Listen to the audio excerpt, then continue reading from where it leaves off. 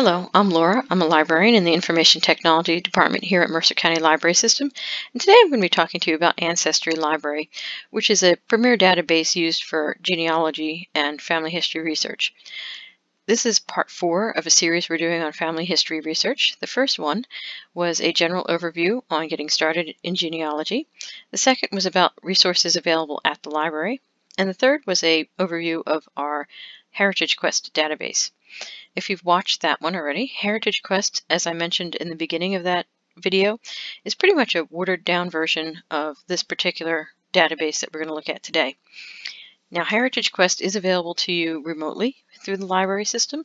Ancestry Library is not. It can only be used within our buildings. So you would have to visit the library in order to use the Ancestry Library version. Now, Ancestry does indeed have an at-home version that some of you may subscribe to, and you may have turned to this video to get more information on how to search and maximize your results in that particular database. That's perfectly fine. Be aware there are some differences. Since this is a product that we're looking at today that's designed for library users and not a personal use, you won't see things in here like the DNA area or the area to create and update your own family tree. What you will have access to, however, is all of the other database components that are in the at-home version, including message boards, other public member trees, and of course all of the resources. So what we're going to look at first is at the top we have the black bar going across the screen where we have different areas in the menu. I'm going to start all the way to the right because these are going from right to left, going to be easier to explain and we can just get rid of them quickly here. First of all, you have the new collections area.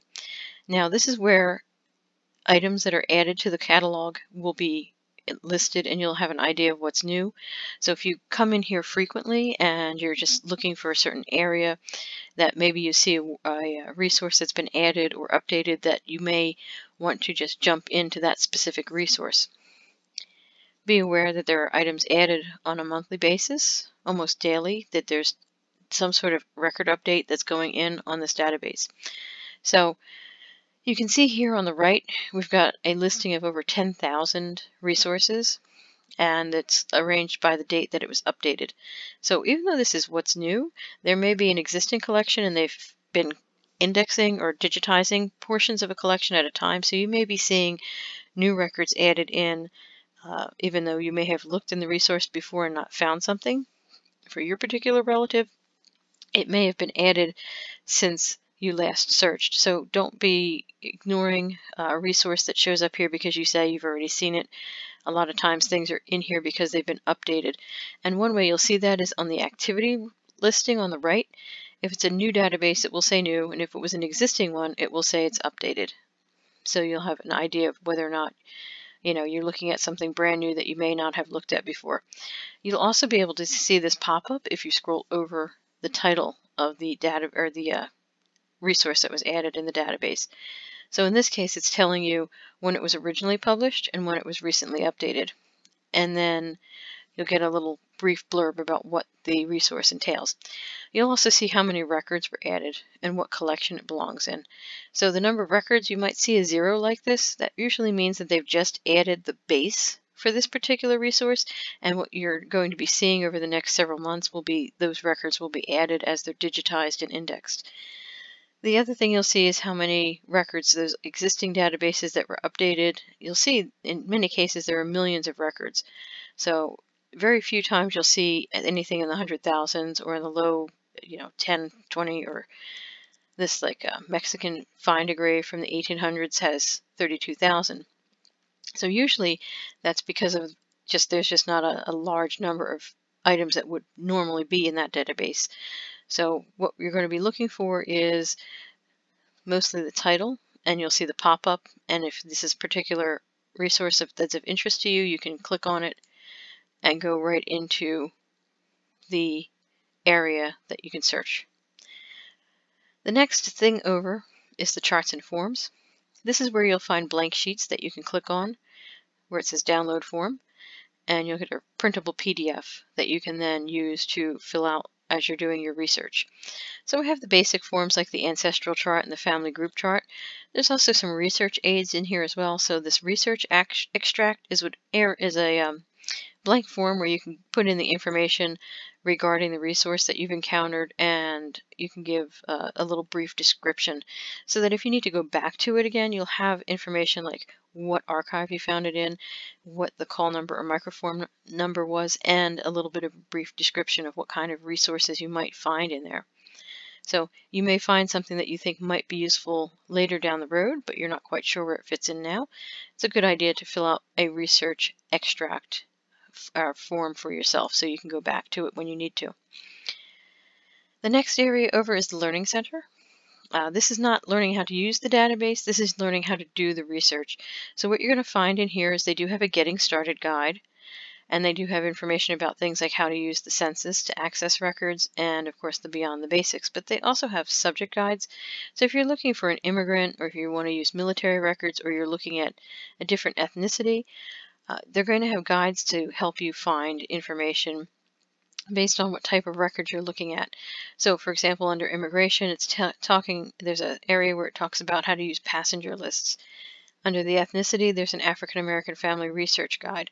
So it's tailored towards getting started and doing the basics, but then you get into more detailed how-tos in the research guides.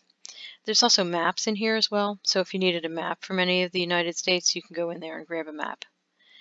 One of the strengths I mentioned earlier of Ancestry is its wide grouping of people that are working on their own family histories, or that are professional genealogists who are coming in here and using this particular resource.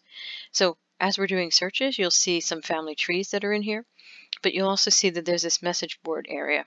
The message board is extremely useful because it's not going to show up when you do a regular search, but you do have an option to search under the message boards area. And what you'll find here is if somebody else is doing research, they may have a particular question, or they may be asking about a particular last name or surname that you're looking for, or there might be a certain area where they're trying to identify resources. So it's always a good idea to come in here and see if somebody else has asked a question that would help you with your research. If they haven't, by all means, you could go ahead and ask a question as well. So for example, if I go to Canada under the categories, and then just look into Ontario, you'll see there's general Ontario research, but then you're going to see different areas or cities in Ontario, villages. Sometimes you'll see surnames in here. So if you go into Toronto, you're going to see here's where the messages are. And there are over 12,000 messages of people researching information in Toronto. And you'll just see a question, and then you'll see if there have been any answers. So that's pretty much how you use the message boards. Now the search itself, when you click on that, you get a drop down. You can do either everything, or you can do a search within a collection. So for example, if you're just starting to try and figure out where a relative may have lived, and you're looking for just any needle in a haystack, the census and voter lists are pretty good, because that's going to do a nationwide search of all the census archives. And you're going to see if you're going to find that relative within either the United States, the United Kingdom, or Canada. And what you'll see as well is you could also search by additional family members. So if you're not sure of the head of household, but you do know what their mother's name was, or a sibling or a spouse, you can go and fill that information in as well. So you can be as general or as specific as you want to here. You'll also see there's this option to match all terms exactly. And when you do that, what you're going to see is you will have a less common spelling of a name might show up. Oops. Or you might see if there's a derivative of the name as well. The other thing to be aware of, especially when dealing with the census information, is the census information is not mechanically digitized. Well, it is mechanically digitized, but it's not mechanically indexed. Volunteers actually go through the census when it's released. Each time we come up to a new census, there's a little bit of an embargo time, and then an old census will be released. So, for example, in 2010, when the census was done, shortly thereafter, the 1940 census was released. There's usually a 70-year wait on the census. So you're looking at, after the 2020 census is released, we'll be looking at the 1950 census will also be released. As the 2020 census is collected, the 1950 census will be released shortly after. So what we're looking at here is I've done a search for one name, and I was going to say is the translators for these released census, they may read handwriting incorrectly, or the handwriting may be so poor that it's difficult to even figure out what was in that particular census record. So you'll see what we have here in the second record is it's looking for the first name, but it's not picking up the last name, and that was because I didn't check off the exact. So I'm getting both the first name and the last name. It will heavily look for the last name, but not the first, and the first name together. So you're not going to be getting derivatives that are way off right up top. But if I look down here on the fourth record, I searched for Alonzo Priest, and it comes up as Alonzo Twist. Now, what you see when you get the records here is you get a basic info here. Then if I scroll over this view image, come on, or I'm sorry, if you scroll over the title, you'll get all the information of what you're going to find on the sheet if you click on view image. So here I can look at this and see, is this possibly somebody I'm interested in, or is it somebody I can skip? And even though they've got this twist in here, I just happen to know that this is somebody that I should be looking for. So I'm going to go ahead and view the image. And this is a good example of what I was talking about in terms of, let me find them, the transcription being done. Here, when you go into the image, the person you searched for is going to show up in the yellow bar, and anybody else in their household is going to be highlighted in green. So we see Nellie and we see Mary. This is the top line, this yellow line that was coming up as Alonzo Twist.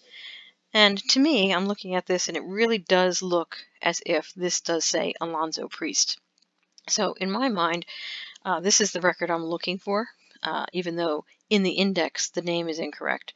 So one thing you want to do, especially when dealing with the census, is of course go back and make sure that even if the indexed name is not what you're looking for, don't bypass it if you have other information that could be value, or could verify this is the person you're looking for. I just happen to know that this particular person did indeed live in this area of Vermont at this particular point in time, so I was pretty sure that this would probably be a misindexed or a mistranslated name in the index. Another thing to note is that when you're looking at the census and voter lists from the main page, you'll see that you can narrow by category. Now, considering that you may have a misspelling in the indexing and you have an idea of where your relative may have lived at a certain time, what you can do is you can look into the census collections themselves and browse. So for example, the U.S. federal census, if I want to go in there, I'm going to get a list underneath of the search box of all of the census information that's there. So if I wanted to go into that 1860 census, and note also that you'll get information if it's been updated recently, and you also saw some things that were marked as free. That's going to indicate to you that if you were to log on to Ancestry.com outside of this database, and you went to the Ancestry.com website at home, you would be able to search these collections for free, because the census cannot be one of those things that anybody makes money off of. So even though you don't have a subscription to Ancestry, or may not have a subscription to Ancestry, you would be able to use those resources for free. Okay, so again, you have search boxes, and this even gives you down to the dwelling number, real estate value, whatever information is in the 1860 census, whatever fields there are. You can usually search those in this particular search box. You'll see these fields therefore change based on which year you're using, because the census questions do indeed change from year to year. So for example, in the 1930s, there was questions about whether you owned a radio. So that would be one of the things that would be here, owns a radio. What I wanted to point out to you is on the right, you can see a browse area. So again, if I was looking for that particular area of Vermont, I can pick that state, and then I can go down to the county. And then once okay, that's weird. Should not have happened. I'm just going to click New Jersey then, and hopefully we will get a New Jersey census to come up. Okay, so we picked Lawrence Township out of New Jersey. I have no idea why the Vermont census was not working, but there you have it. Okay, so what we're going to do is, if you come to this through the browsing, you're always going to start on page 1, and you're going to see the full page in image format.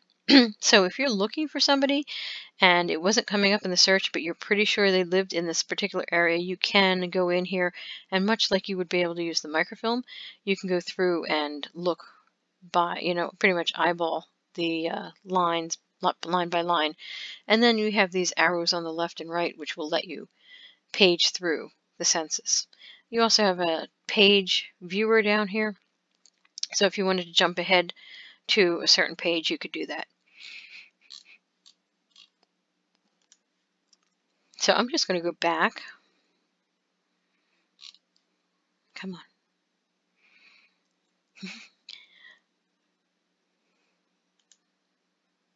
Okay, so I've come back here, and basically that is the information that we had on the census and voter lists. There's also in here the birth, marriage, and death records. So this is where you're going to see any area that has vital records that have been, let's do our search for Alonzo Priest. So any vital records that have been digitized will come in here as well. And again, you can put in, if you're looking for the exact name, and you could also do, even just do gender if you wanted to try and lower the misspellings, but you could also do the location for some or all of them. So I'm going to go ahead and do a search like that. So what I've basically done now is I've gotten a list of records in Vermont that may relate to this particular individual. And usually, again, you can scroll over the title and get a rundown, or you can click View Image, and you'll get, again, a copy of the death certificate.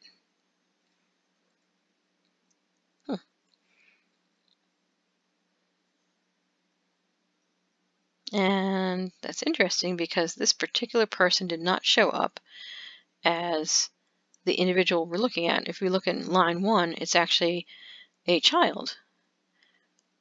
And this particular individual is listed as the father's name. So that's what you're going to see when you're using the vital records search, which is the birth, marriage, and death results. So again, be aware that you're going to see the name referenced, but it's not going to necessarily mean that the record is about that individual. That individual may be listed on there for another area, and in this case it was the father's name. Okay, the other types of searches and records we have in here, there are military records. And again, you can put in as little or as much information as you want and take a look at what we find. And notice that the categories in the military area is pretty wide. And you're going to be looking at, again, some records that are worldwide, mostly from English-speaking countries, but you're going to see things in here such as militias in the United Kingdom and Ireland. You'll also see things such as the draft and enlistment and service records, casualty schedules, and pension records. There are also histories in here. So in certain cases where a branch of the military or a particular company, somebody may have done a history on a company that was in the Civil War, for example, you might find a printed history that has information about your ancestor. Now, the interesting thing about military records is they tend to be pretty comprehensive. So when you're looking at stuff such as the draft information, for example, World War I and World War II in the United States, there are draft cards that each male had to fill out, and there's information on there that, may be not going to indicate so much in terms of genealogy, but is of interest in terms of finding out about the overall health of the individual, because they did have to list health problems. They also usually had to list a next of kin, which in many cases was a spouse. So you might find information about a wife or a parent from the draft cards.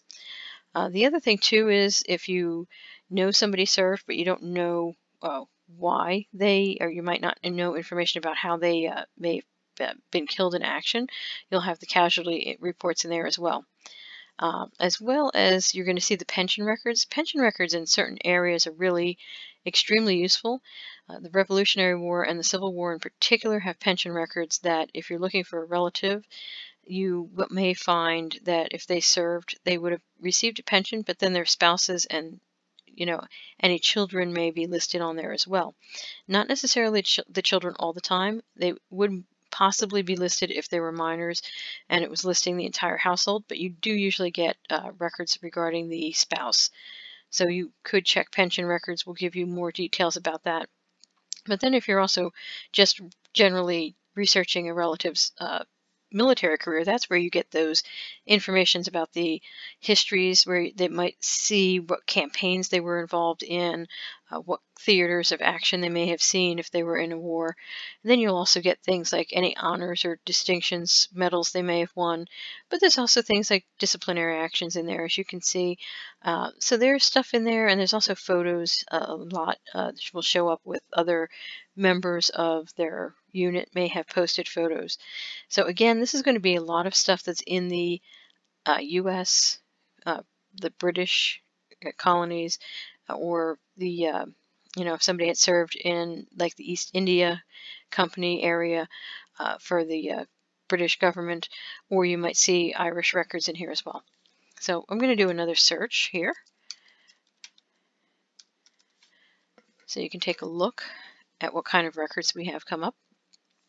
So we're seeing here that you've got different roles. Muster roles, especially in the Navy and the Marine Corps, will also kind of let you track where a particular individual may have been when they were doing deployments.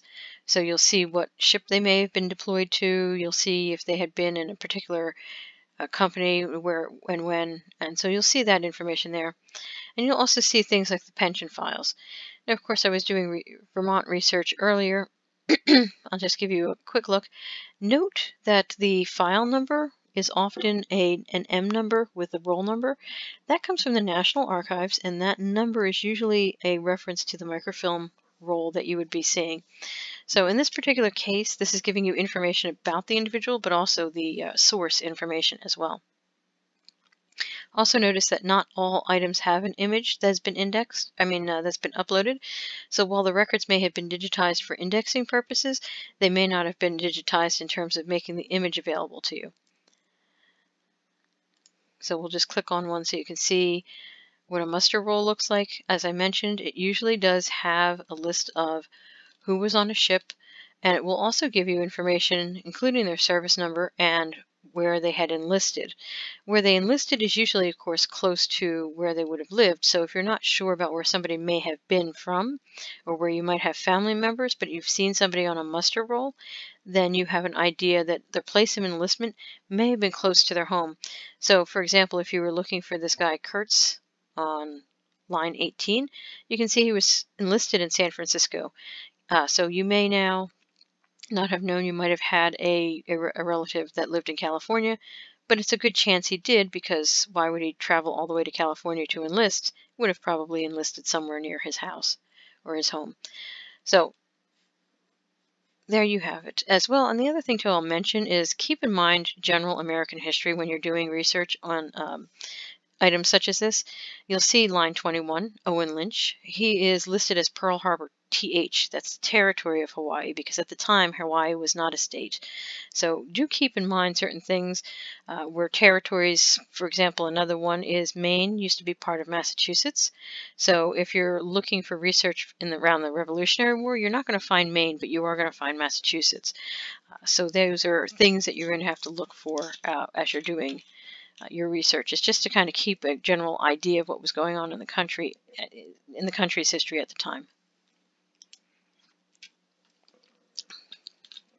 Okay, so I'm going to go back, talk a little bit more about military records.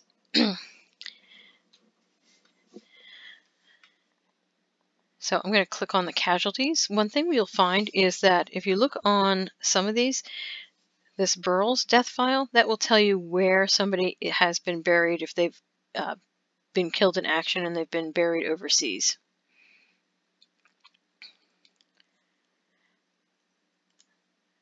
And here's a good example of one. And this was somebody who was killed overseas in the Philippines. And again, if you are paying attention to your history, you'll notice the date of death was October 20th, 1944. This would be when MacArthur had returned to the Philippines. So I will go ahead and click on View for this one. And what we'll see here is you get an information about which cemetery this particular individual is buried, and you even get the exact location of the grave and who has provided the information. So in this next of kin, you now see that this is listed as his brother. So you now know if you had this individual's information and you were looking for other possible records regarding him, that you would be able to see that or you're looking for relatives, you would be able to see that he did have a brother and where that brother lived. Okay, so going back to the searching area, there is also the immigration and travel. Now, the travel, it's kind of interesting. We've been seeing for years passenger lists of individuals coming to this country in terms of immigration. And this area will also keep a list of the citizenship and naturalization records. So you may see some of that information in here. But you'll also see the travel information. So as people were crossing back and forth, they may have actually gone to Europe and then come back. You'll see that there will be ship lists, manifests, as well as the border crossing information, and also crew lists. So if somebody may not show up in something like the census, for example, if they were working as a crewman on one of these ships that was constantly going back and forth, you'll see them listed there, but they may not show up anywhere else. So that's why the crew lists are being added to the database on a regular basis as well. What's also kind of neat is that when you do find a relative, in many cases there are ship pictures and descriptions, so it's kind of cool if you find your relative and you then look for that ship and you can get an idea of what the ship looked like that brought them over. There might be descriptions about how passengers were treated or what any of the travels across the ocean would have been like. So there are some odd things in here that might not help you in terms of finding an individual in your family history, but that can help you flesh out the family history and get a better idea of what life was like for them to become an American, or to come to America on one of these ships. And I was going to say, is to become an American, there is the citizenship information as well.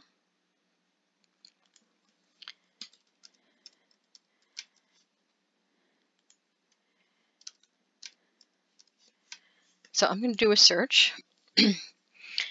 And since we're in the immigration area, I'm going to pick somebody I know should have been an immigrant. And we're going to see that right off the bat, we have some exact matches. And again, if you scroll over, you're going to see a list of information. Now, from previous research, I do know this is the particular person, the individual I'm looking for. And if you click on, I have been clicking on the image, but I wanted to click on this time on the title. So this is where you'll see that pop up. But the other information here is you're going to get the citation, and you're going to get an idea of where that information came from. So again, we had mentioned the microfilm reels that started with M. The National Archives also has a lot of microfilm reels that start with the letter T. So you're seeing this resource here, and it's citing a T number, which is a microfilm roll or a collection, and it tells you the exact roll to look for. And it also tells you the line number and the page number to look for. Now, what's kind of cool here is because this is related to a ship, a specific ship, you'll see not only the record information here that you could view, but you can also view the image of the ship. So there you have it. This is the ship that one of my relatives came over on. And I can go back to my record, and I can view the record about that crossing. And the thing with the ship manifests is usually if you come to the top, you'll see they have information on here about the individual that you, of course, would be interested in, including their age, whether they were married, what occupation they had. But you'll also see that there's usually somebody who has to be listed as somebody who they are coming to this country to visit or be with or live with. It could be a friend, so it's not always going to be a relative. But if you look over on this one, number 10, 11, and 12 are very helpful if you're doing information or research and you're trying to cross the pond, as they say, and go back to Europe. In this case, number 10 is going to tell you what country and town they've come from.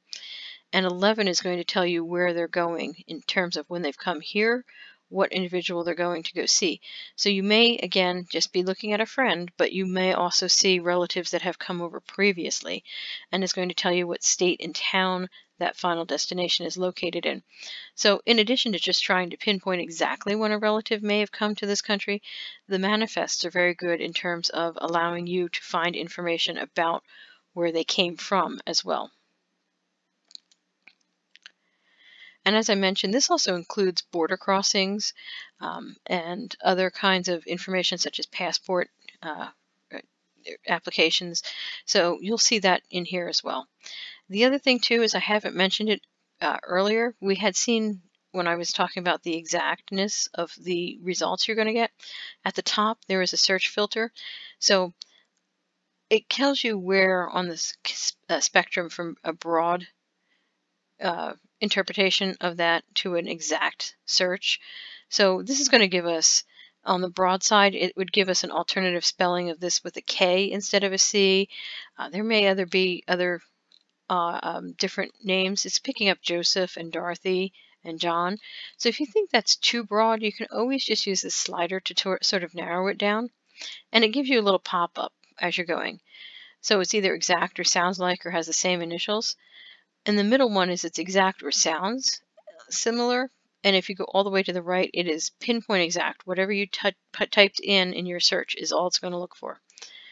So if I see that and I do update, you'll see I had 16. I now have only 3 results. And again, the broadness of the last name has given me one that has a Y at the end instead of an I.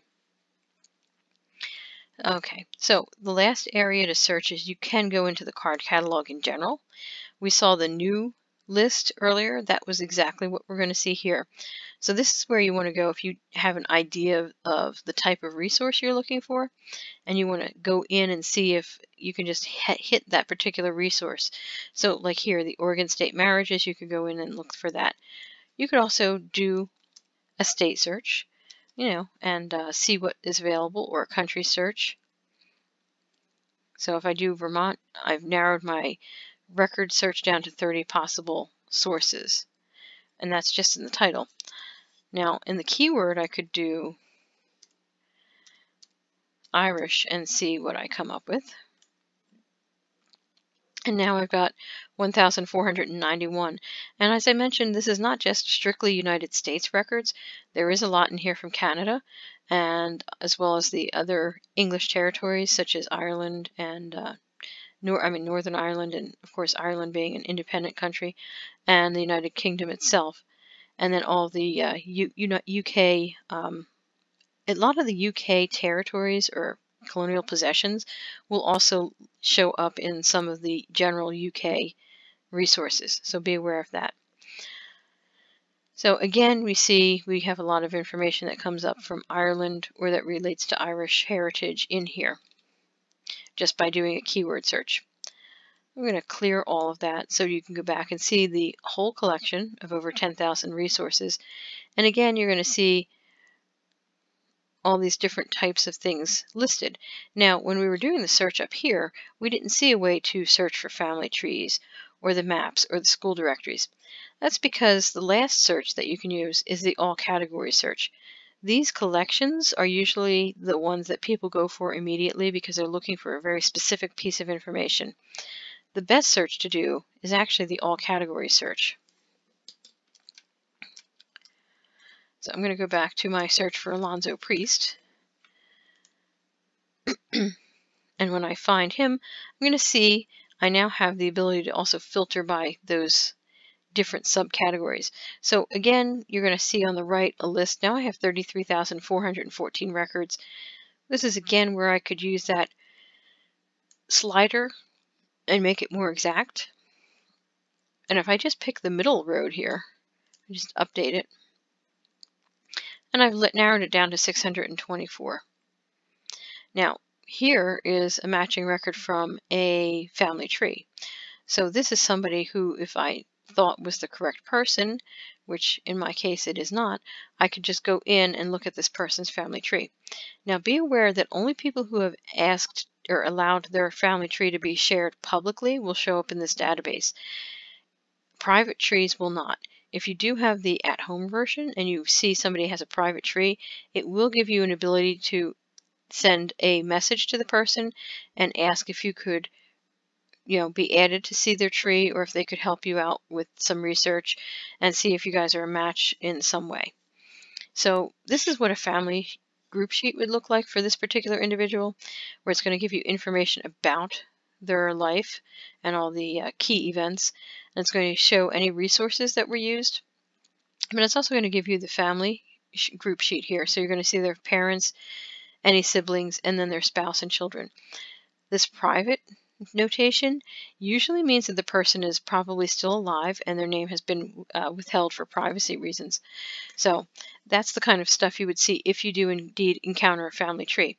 Now, of course, keep in mind this is someone else's research, and you will want to verify any information. You just don't want to take it for granted that they have found the information and it's correct, but it does give you a place to start. So if you do look at this and you say, oh, I didn't know what his father was, who his father was, you'll now see that information here. You could do research on your own to find out if that's correct.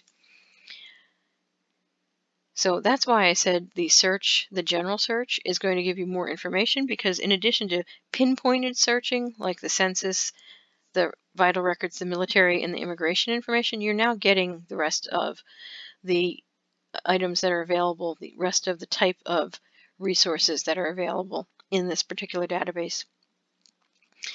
The court, land, wills, and financial records. Another area you want to look at is wills and probate. Wills used to be, of course, filed, and they still are, but basically they are public record for the older records. So you look at a will or you look at a probate record, you're going to see not only information about who may have inherited items from this particular person, but you'll also get a general idea of what their life was like. So if you start seeing large sums of or large amounts of property, you might know that they're well off. You may see a large number of holdings in terms of animals. If they had a farm, that'll also indicate to you their general wealth and lifestyle that was available to them. So you'll see that, and then you might see, of course, in the wills or the probate records that certain things were left to certain children or spouses, so that's going to give you more clues about the individual. The other thing is directories and membership lists. They'll show up. Usually it's a city directory. City directories, for those who may be unaware, were early directories that were similar to phone books. So while the phone books aren't published anymore, sort of like the white pages online, you will find information in there about where people lived. So you could track migration of your family from cities to different states and get an idea of where they lived during certain periods. So it's a good resource, especially for getting in between the census. I mean, the census is only done once every 10 years. Somebody could theoretically move 4 times or 10 times even in 10 years. So the city directories and the membership lists are very helpful for that. There's usually other directories in there as well. So you may see professional directories or school-related directories that are in there. The other thing too is you're seeing stories, memories, and histories. These are usually items that people have uploaded. So you might see, well, in this case, it's actually from an actual printed book, but there might be things in here that people have uploaded, family stories, but there's also these printed local history resources in here as well. And once you've found some of the information or a reference to these, you can go ahead and click on that title and it will take you to that page. Whenever you go into one of these records, much like when we were browsing the census, those left and right arrows that show up will allow you to go through the entire resource. So again, at the bottom we see this is page 5 of 13. So if we wanted to really read the rest of this, maybe we think there's a possibility that another relative may be mentioned in here that we might want to know more about. Or we figure maybe this is a relative that we do know is ours and we want to know what life was like in that area at that time. You can go back and forth and read the whole resource if you wanted to.